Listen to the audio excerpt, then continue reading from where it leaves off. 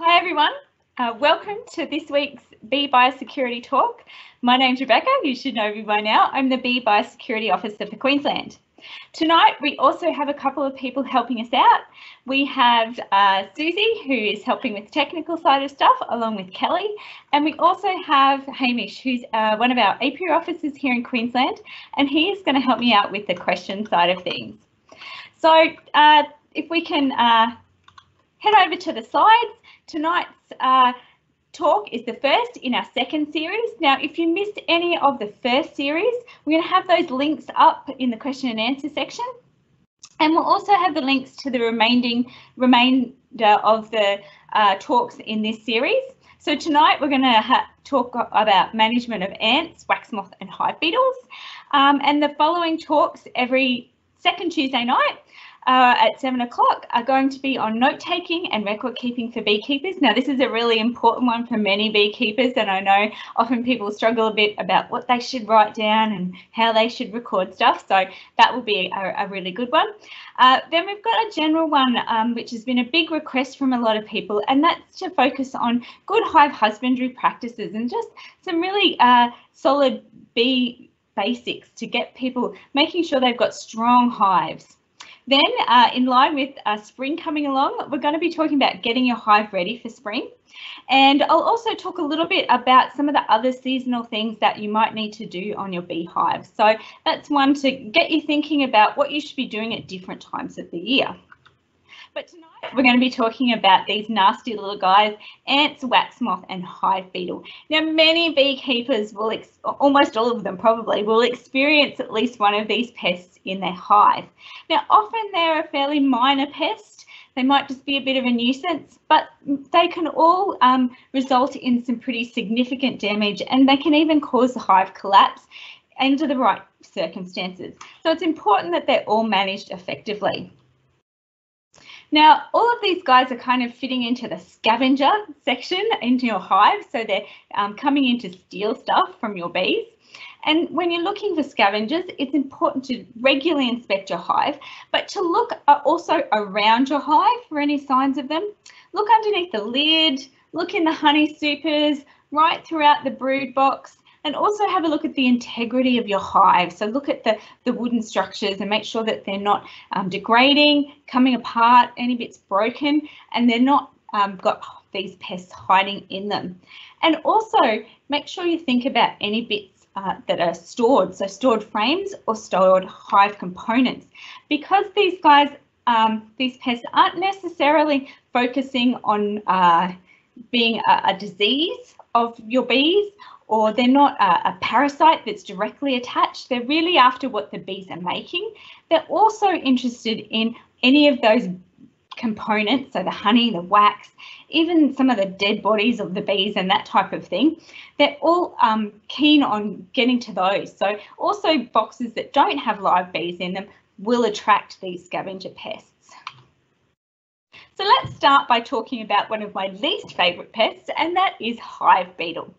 Now, to detect hive beetle, regularly do thorough inspection throughout your box. Now, both of your boxes, your super and your brood boxes.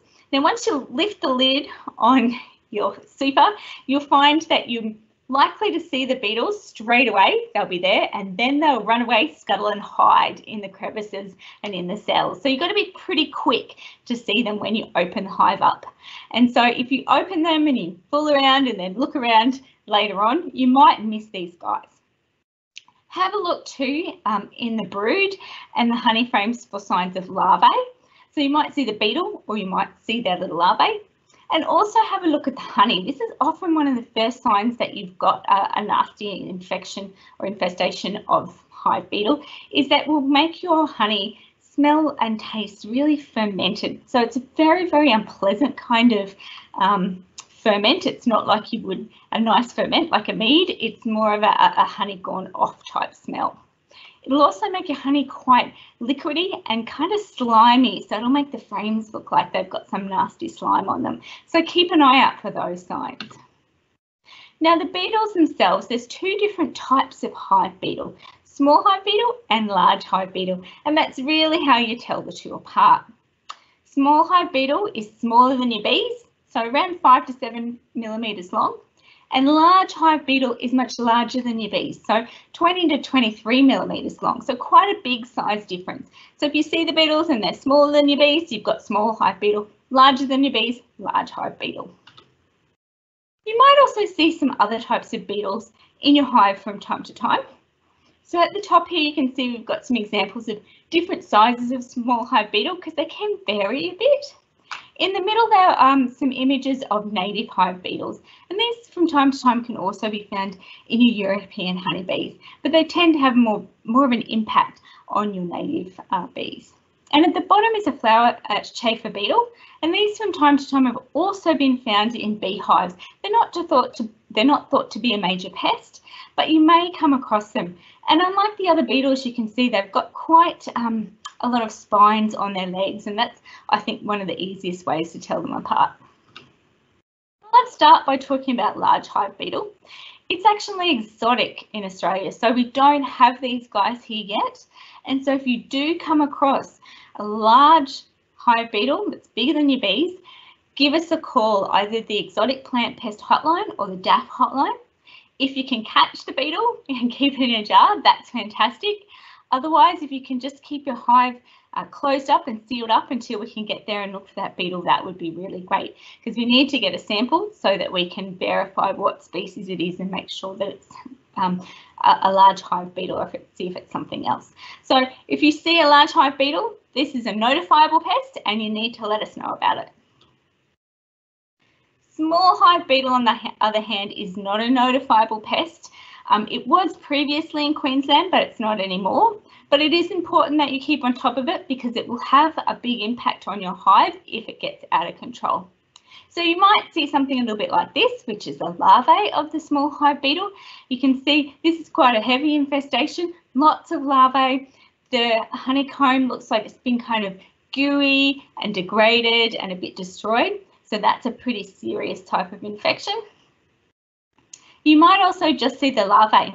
So the two different types of larvae that you might see that are not bee larvae in your hive are small hive beetle and waxmoth larvae. Now, small hive beetle tend to have a row of spines along their back, whereas the waxmoth don't have that. They've got smooth, shiny along their back. The small hive beetle will tunnel throughout all the frames. So they'll tunnel through the honey frames as well as your brood frames, while the waxmoth larvae will only go through fresh honey frames. They won't go through the brood frames. So if you're only seeing that damage in the brood, more likely to be a waxmoth. They also have a little bit difference in their leg structure. So both of them have kind of very undeveloped little legs along the length of their body, but the waxmoth have very distinct 3 sets of legs at the front of their body. And so that's one of the key differences there, you can tell.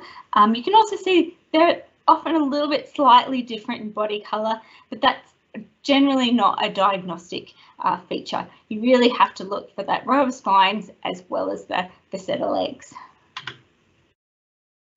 Now, small hive beetle scavengers, and it lays their eggs in the hive. Those eggs hatch and the larvae tend to do the damage as they eat through the hive. Initially, when they first arrived in Australia, we thought they probably would have fairly minimal effects, but under some conditions we found that they can cause hives to collapse, and they can make just a big mess in your hive. They can mean that a lot of your honey might be unusable.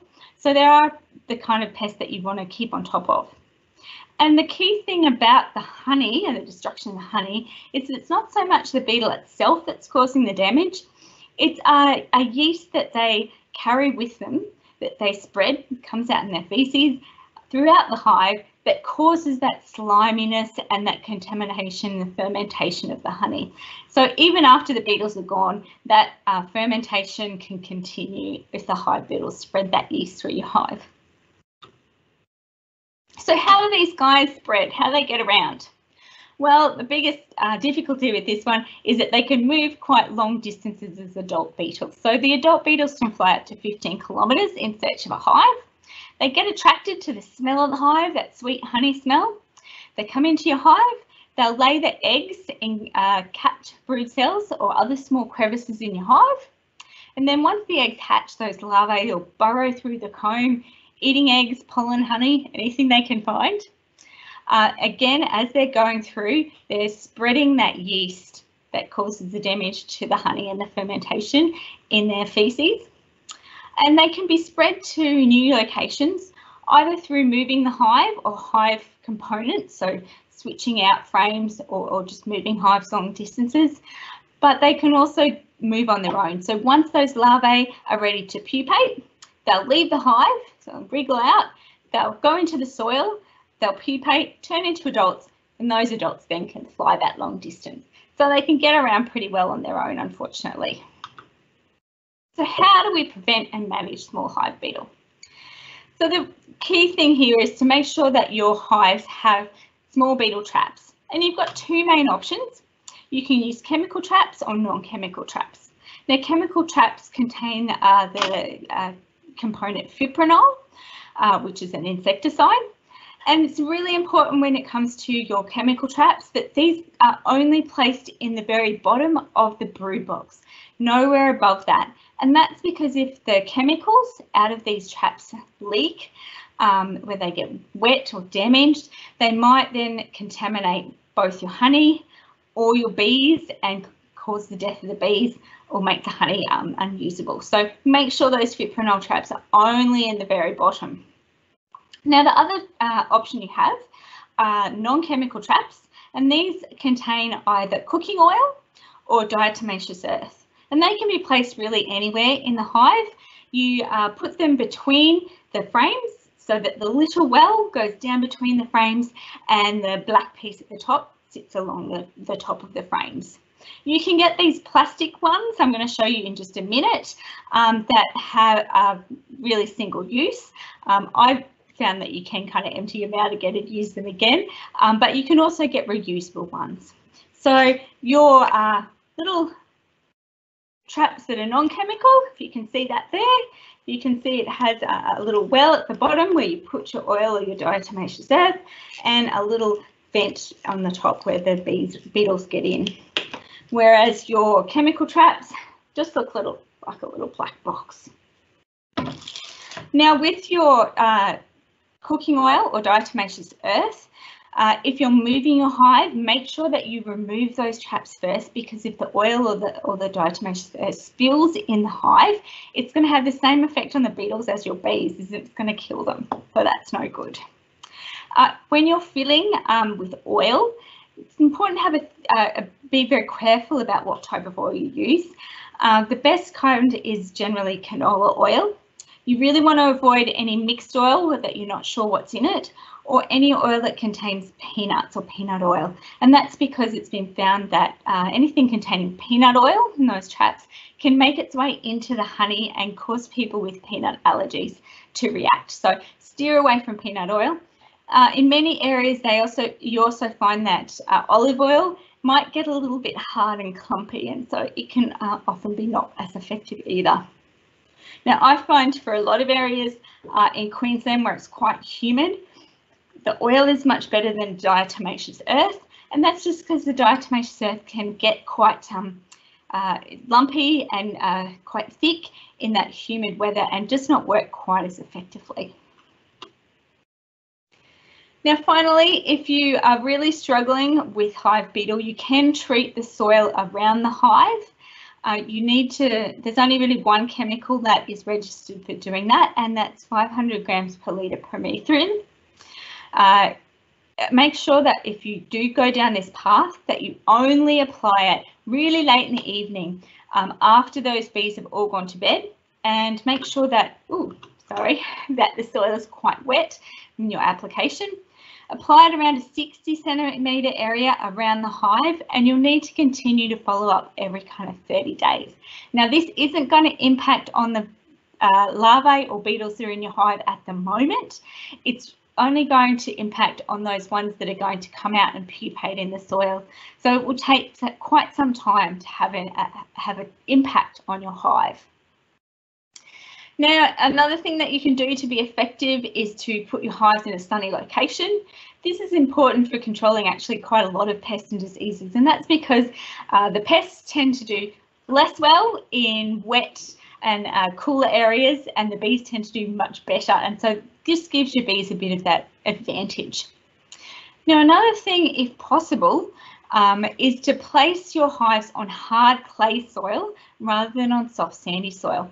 Now, if you remember back to when I just talked about the life cycle and how the larvae will come out of the hive and they'll pupate in the soil.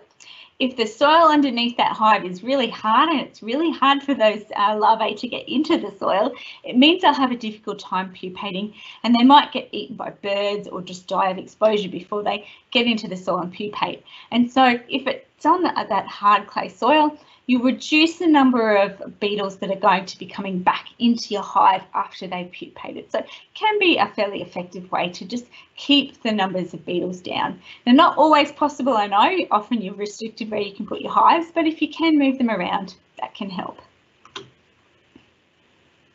Now, once you've taken components out of your hive, if you're storing boxes or you're storing frames, there's a few things that you can do to minimise the chances of getting infestations of small hive beetle. If you can extract your honey as soon as possible after you have taken it out of the hive, this will reduce the chances that the eggs will hatch and you'll have impacts on that honey that's not extracted. So the quicker you can get it out, the more likely it's going to be safe and away from those hive beetle larvae. If you've got to store frames, if you can store them below 10 degrees Celsius, this will stop the life cycle continuing, so it'll reduce the number of small hive beetles in there. Generally, there aren't any really effective chemical treatments, and any chemicals that are out there tend to lead more to contamination of the frames, so steer away from those. If you need to kill the eggs or the larvae on any of your equipment or your hive components, store them at below negative 13 degrees Celsius for at least 6 hours, and that should take care of that. So keep in mind though, if you're going to store things, if you put them at that low temperature for 6 hours and you take them out, you'll have killed anything on there, but you won't prevent new things from coming in. So make sure that it's in an area that's going to be away from pests or sealed up from pests, and keep an eye on it to make sure that you don't have those larvae, those adults come in and start laying eggs on your frames. Now, while you're doing any type of management around small hive beetle, it's really important to make sure that you're protecting yourself. So the yeast that we talked about before that causes the fermentation has been known to make some people sick. And so it's important that you discard any contaminated honey. Don't feed it to other bees, don't use it for other things, don't put it on your skin or eat it. It can cause rashes and it can make people sick. Anyone with a weakened immune system should not clean out hives that are affected by small hive beetle, for that very reason that the yeast might cause an infection. And if you're cleaning out your hives with small hive beetle, try and wear gloves and a face mask. And if you've got any exposed skin, put a waterproof dressing over it. And once you're finished, make sure that you shower immediately and put on some clean clothes so you yeast. So let's move away from small hive beetle and onto wax moth. So if you're looking for wax moth, again, you just want to look through all the components of the hive, up in the lid, in the brood box, and in the super. See if you can see any moths or any larvae. So again, think back, if you find some larvae, you can tell the difference between the larvae from small hive beetle or wax moth by those row of spines along their back and how many legs they've got. You might also see signs of wax moth through lines in the brood that are uncapped. So if you see the photo at the bottom there, you'll see that you'll get these kind of straight lines of uncapped brood that seem kind of out of place and odd. And this is where the wax moth has kind of gone through and impacted on those larvae. So that can be another indicator that they're in your hive. If it's an advanced infection, you'll notice that they'll start to have these kind of gross looking cobwebs or cocoons that can go all over your frames. And so that's a really obvious one if you get those wispy spider web type material on your frames that you've got wax moth. There are two species of wax moth, lesser and greater wax moth, and they can be active in both active hives and in stored or inactive hives, but they tend to not be very common in strong active hives. So it's usually only the weak ones that tend to have wax moth in there. They tend to also generally do fairly minor damage in active hives. The main damage is often caused when you've got stored frames. So the wax moth spreads very similar to the beetle in that it can fly fairly long distances from one hive to the next.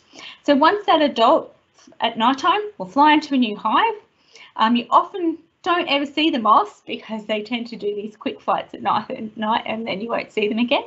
But they'll go into the hive and lay their eggs on the comb. Once the eggs have hatched, the larvae will burrow through the comb, and as they do so, they'll damage the brood. And they tend to get moved around when you move your hives long distances, if you're moving components from one hive to another, so if you're switching out frames, you can move them. They can also crawl fairly short distances to get to a new hive. And so once they get to the new hive, they can set up shop there, or once they've pupated, they will then, as adult moths, fly to their next hive. So they can spread pretty long distances on their own steam. So what can we do to manage wax moth? Well, the key thing for active hives is, again, to have good bee husbandry. So leaving your bees with at least 3/4 of a box of honey for the autumn and winter, feeding them if they are in very poor condition, reducing the number of frames, particularly in winter, requeening regularly, so every 3 to 4 years, replacing your brood comb every 3 to 4 years as well, and removing any affected combs. And also check all the wood in your hive. So any of those bits of wood that have kind of split off or have been broken, that's where the wax moth like to get in and lay their eggs. And so if you can repair or replace any split wood, that'll also minimise the impact on active hives. In stored frames, there's a few different things that you can do to get rid of or to minimise your wax moth. The key effective one is to store it at a low temperature, so below 7 degrees Celsius for at least 3 hours, or you can go the other way and you can store it above 46 degrees Celsius for at least 5 hours. Now this is a tricky one because you don't want to go too high. You don't want to go to a temperature higher than 50 degrees because then you start to lose the integrity of the wax and it'll start to melt. So it has to be fairly specific. So most of the time it's much safer to go to that lower temperature rather than trying to get that higher one just right. Now also, if you're storing your comb, one way you can keep wax moth out is to make sure it's well ventilated and well lit. So having that airflow come through the frames and having lots of light, that'll it really makes the wax moth think, oh, this isn't a good place for me to live, and so they don't set up shop there. So that can help quite a bit. Now you can use a chemical treatment when you're storing frames or hives to prevent wax moth. I don't highly recommend it just because it can be very dangerous and it can, if not done properly, it can leave residues in your hive. The chemical treatment is aluminium phosphide pellets, and these produce a fairly nasty gas. So in order to use these pellets, you need to keep your frames somewhere where they're going to be in a sealed position, and you're also going to have to seal them up with black plastic so that none of the gas is going to be able to leak out. And you also have to do this somewhere that you're not going to be working or living, because you don't want to risk poison from the gas if it does leak. When you're putting the pellets in, they shouldn't touch each other for them to be effective, and you really only need most of the time 1 pellet in each section that you have sealed off. The treatment tends to take about 3 to 5 days to be effective, and it also needs to be done when the conditions are just right.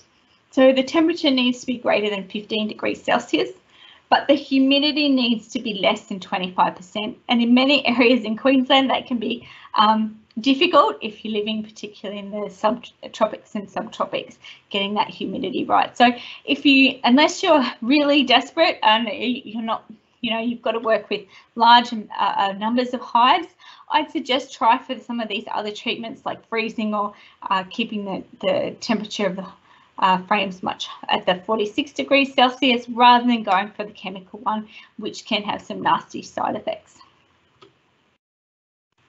So let's move from waxmoth and move on to ants. Now, ants, again, the best way to find them is to regularly look in your hives. Also check around your hive. So the first time I noticed ants coming into my hive, I noticed it because they got a little trail from the area where I went into where my hives were, right up to the leg of my hive and up into the hive. So I could see their little trails going in there. So check both inside the hive and around the hive, particularly if you're just about to set up a hive. You know, if you've got a new hive, have a look at the area really carefully for ants' nests before you put your hive down there. If you can avoid putting your hive near an ant's nest, it will avoid a lot of stress later on. There are a whole range of different ants that you might find inside your hive. Some of the more common ones are meat ants, small black ants, coastal brown ants, sugar ants, green tree ants, and you may possibly even see fire ants. Now, they might set up a nest in your hive, or they might just simply be robbing honey or wax from your hive. I want to talk just a little bit about fire ants because it's quite an important one for Queensland.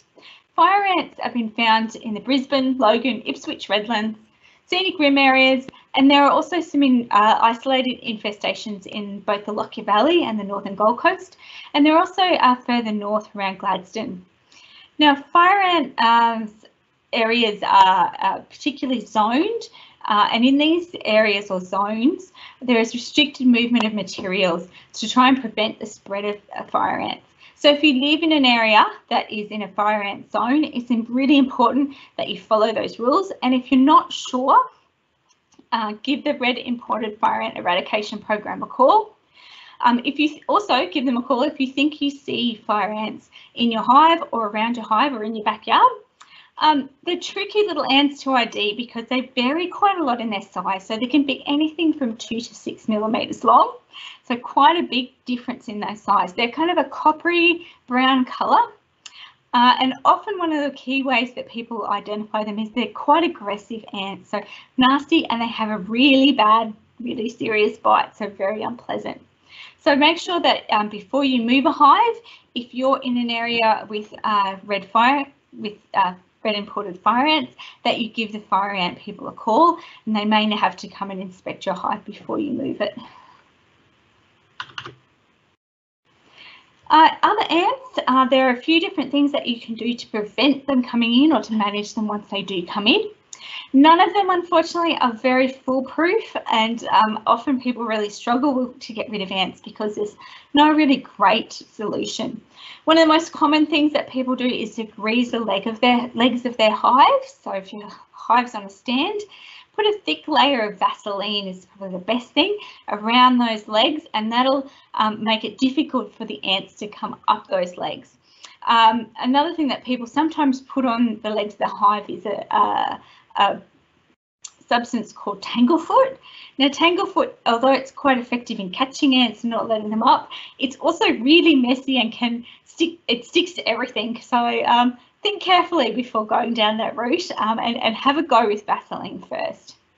Another way that you can try and minimise the impact of ants is to place the legs of your hive in dishes, small dishes of oil, and that oil means that the ants can't get across and up the legs of the hive. Make sure though that both with the greasing of the legs of the hive and the oil, that after any rain, you apply those treatments again and check them, because rain will dilute the oil and it'll wash off the grease and will make it less effective. So they're the kind of thing that needs to be constantly checked and topped up. Now, another one that people have been speaking about, and I actually have tried it myself and haven't had luck, and it depends a bit, I think, on what ants are in the area and what the local circumstances are. But sprinkling diatomaceous earth or cinnamon around the legs of the hive can also be effective. Again, depends, I think, a bit on the environment and the ants. So have a go at that one. To try and stop ants being attracted to the area, try not to feed out in the open. So if you've got to feed your bees, feed inside the hive rather than an outside hive, and that'll just stop those ants starting to come in and be attracted to the area. Now, for all of these different treatments, if you keep the grass and the plants around your hive short, it will stop the ants having additional ways to get into the hive. So if things are touching the hive or touching the legs of the hive, those are all routes that those ants can use to get in there, so they can bypass anything that you've put on the legs of the hive or around the legs of the hive. So keep that grass and any plants short.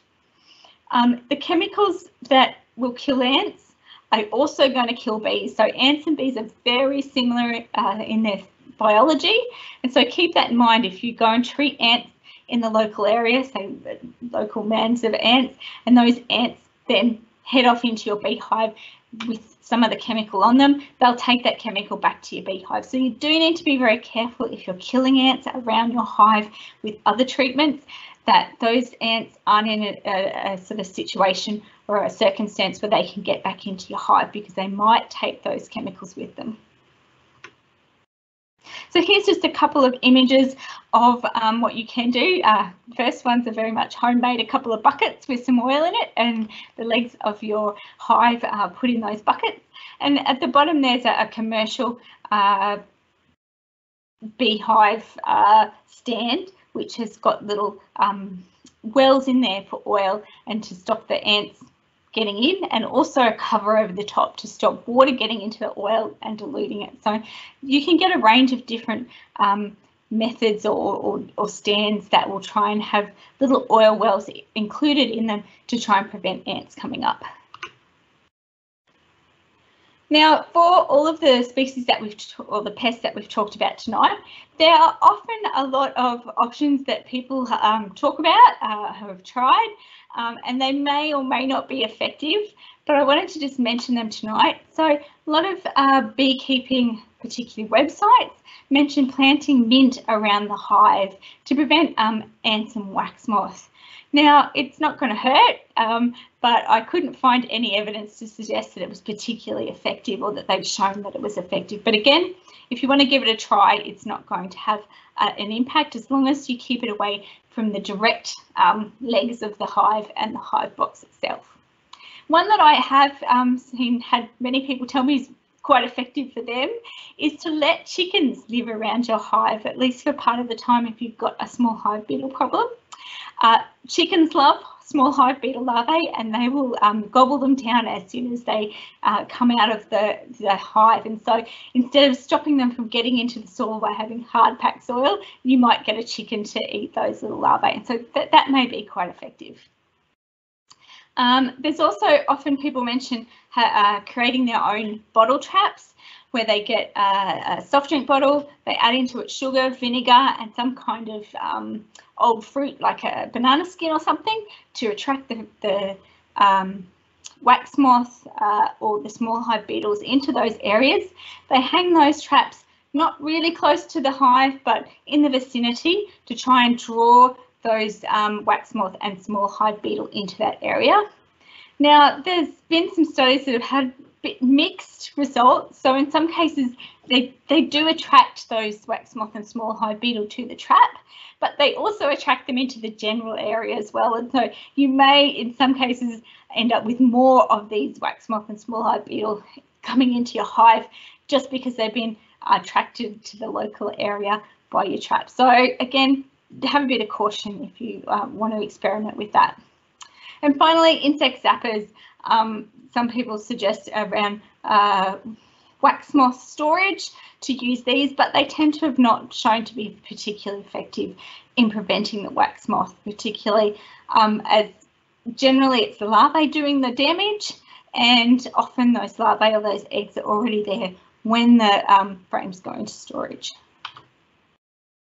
So overall, if you need any more information or advice, great places to go to look, of course, are the Australian Honeybee Industry Biosecurity Code of Practice, the Biosecurity Manual for Beekeepers. The Be Aware website has great information as well.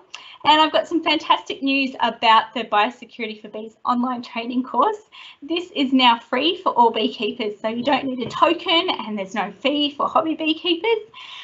So go ahead, have a go at that one, and that will reinforce some of these things that we've been talking about this evening.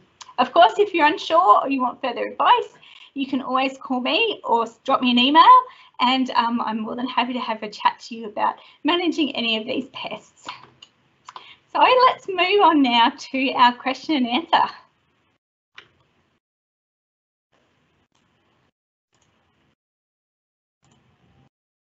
Okay, what have we got here first up today? Great question. I'm going to start with from Lindsay. Will a strong bee population keep pest numbers low? Yes is the answer most of the time.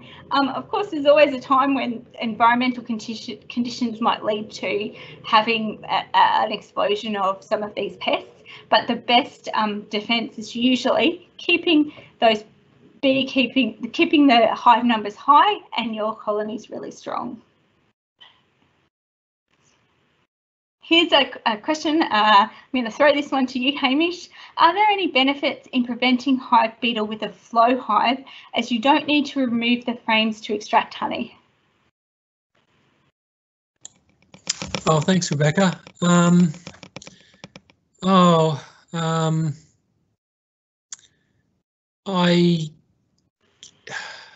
I guess it's hard for me to answer that one because I don't have a lot of experience with the flow hives in that situation, but I think the take-home rule is the experience of beekeepers is the more you open and expose the hive and more disruption to the hive, the more the small hive beetle will get a hold or a free range, I suppose. So in theory, perhaps that could help because the flow hive is less disturbed and it's more intact. So could be on the right path there. So I guess that's all I'd say in that one. Thanks, Hamish. But don't forget to continue to inspect your hive. I know you don't need to disturb it to extract it, but make sure you keep looking in there. Otherwise, you might miss the hive beetle before it's at a point where gets to the point where you're able to do something to control it. So even though you're not pulling it apart to extract, do inspect regularly. I've got a great question here from Rob. How far around the hives do you spread the diatomaceous earth, and can it be placed inside the hives? So you can place it inside the hives in your trap, but don't just spread it willy-nilly loose inside your hives, and that's because it'll do the same thing to your bees as it does to the ants. So I think diatomaceous earth, what it does is it gets into the joints of the insect and it works away at those and means that they can't move very well anymore. Is that right, Hamish? Yeah, that's right, Rebecca. You're on the right track there. That's right. Yeah, so you don't want all the bees being exposed to it. You want to just make sure that the beetles are exposed to it, and if you're putting it around the legs of your hive, you want a good, oh, sorry, I've got to bend over, you know, a reasonable sort of width around it, probably, I don't know, 10 centimetres or so, just enough that you can kind of, anything that's going to be walking up to the legs of your hive to get in will get a bit of it on their legs.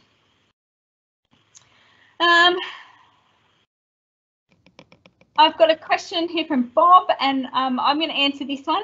Are the same set of pests relevant to native bees? Now, this is a good question, and I've been trying to sit down someone to this week who might do a talk with me on native bees. I haven't had a response yet, but I'm hoping to talk about that in the next series. Some of these pests will impact on native bees. Hive beetle, as we talked about, hive beetle will go into native bee nests, particularly as native hive beetles, and can cause the collapse of a native bee hive beetle. Hamish, do you know anything about wax moths or ants getting into native hives? No, Rebecca, I don't know about wax moths. I haven't heard that they are. There are other pest species that specifically related to native bees, but the wax moth hasn't come up as one. So no, I don't know of any instances of it, but certainly the small hive beetle will be a problem. Yeah. Now, here's a really difficult question. It's a little bit of a how long's a piece of string is how many small hive beetle are too many small hive beetle? Now, most people will find when they open their hive, they'll have one or two scuttle away. How many is too many is when you start to see symptoms, particularly on your frames of honey. You start to see sliming out. That's a really not a good sign. They'll be coming in all the time trying to get into your hive. Most of the time your bees will be able to get on top of them, grab them and chuck them out. It's only when your bee hive starts to get weak that we tend to end up seeing them being able to lay their eggs in there and we start to get larvae. So if you've got eggs or larvae being laid in honey, that's kind of when you've got too many. But any is really too many in terms of being able to manage them. So I always put small beetle traps in my hives all the time. I don't wait for there to be a problem, particularly, the ones with oil or diatomaceous earth. Doesn't hurt to have them in all of the time. I'm going to hand this next one over to you, Hamish, and I missed it on the way down. Waxmoth, how long does the moth live and does it only lay eggs in the spring? Oh, thanks, Rebecca. Look, I'm sorry, I don't know how long each moth lives for. I can't remember, but they, follow a life cycle. Sorry, Hamish. Oh, sorry, Rebecca. Yeah. So they have a life cycle. So their main objective is to enter the beehive and lay eggs for them to hatch into grubs. And so what was the next part of the question? Where the around in the spring, and I think. Oh, the spring. Sorry, yes, yeah, the spring.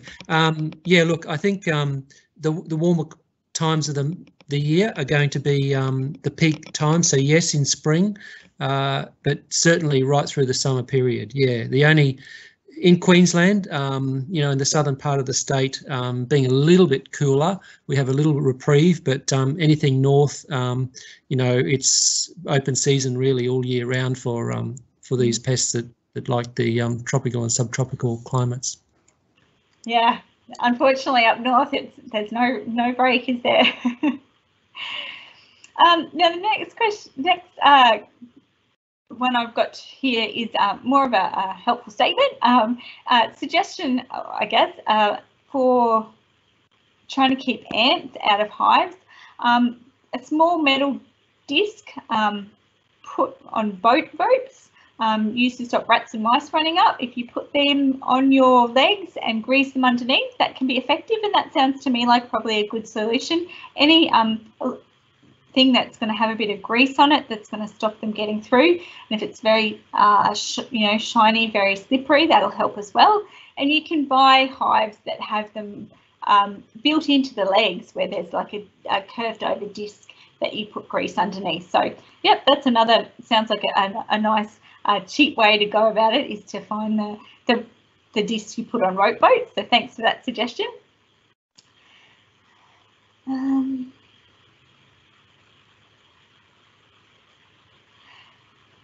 Let's just go down one more.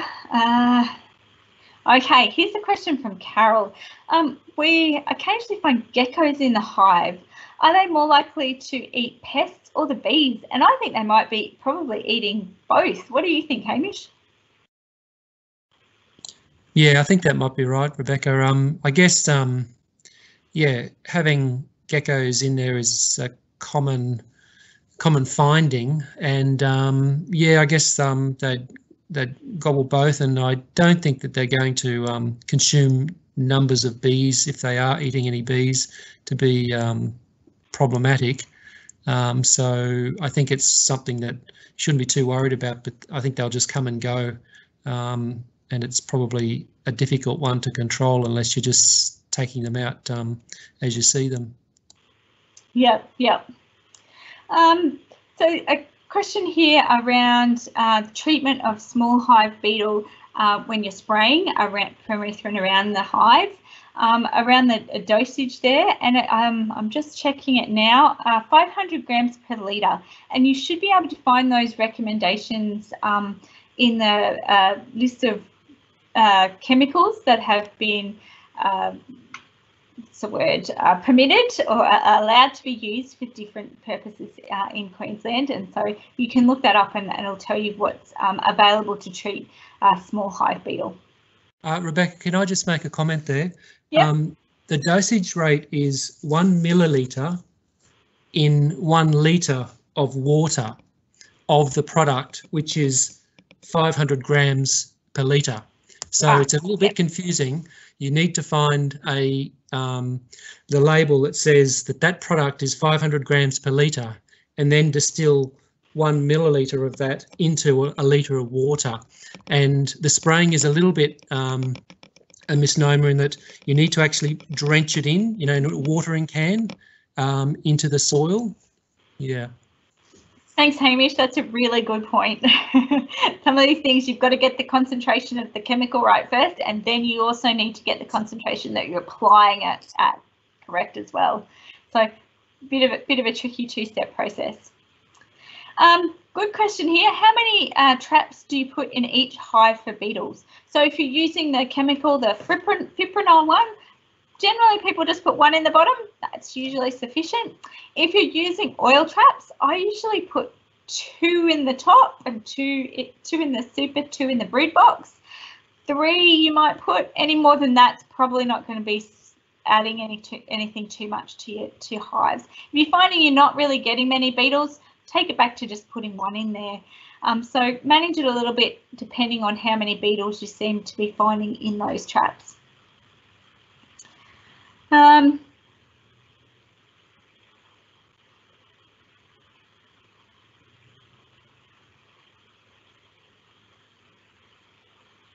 Sorry, I'm just reading the next one. Okay, we've got a question here. Previous webinar, we mentioned a charge for commercial beekeepers, while hobby beekeepers are free. Why are there different payments for commercial and hobby beekeepers? So I'm not sure exactly what you're asking there, but I think you might be referring to registration fees. And that's just because when you're a commercial beekeeper, you're going to be making money off your hives, and so we tend to provide them with a bit more support, and that's why they need to be charged. That's why they charge for registration.